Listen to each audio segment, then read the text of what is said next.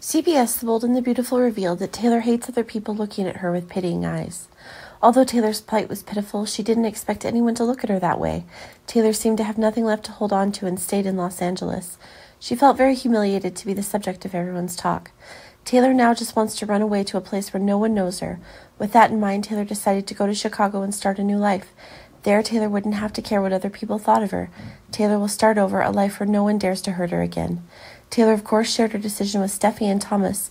She was also worried about her 2 children, but she realized she couldn't stay in Los Angeles another minute. Steffi and Thomas tried to thwart Taylor's idea. They don't want to live far from Taylor at all, especially while Taylor is suffering like this. But Taylor thinks it's the only way for her to settle down. Anyway, Chicago is not too far from Los Angeles. Taylor will visit Steffi and Thomas often, so they don't need to worry too much. Steffi had no choice but to support Taylor, but she still blamed Ridge because it was all because of him. This trip for Taylor has not been as smooth as she had hoped.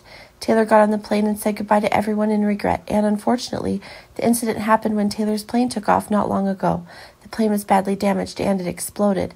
The passengers on the flight were not able to evacuate in time. All passengers were killed, and this incident brought a lot of shocking news.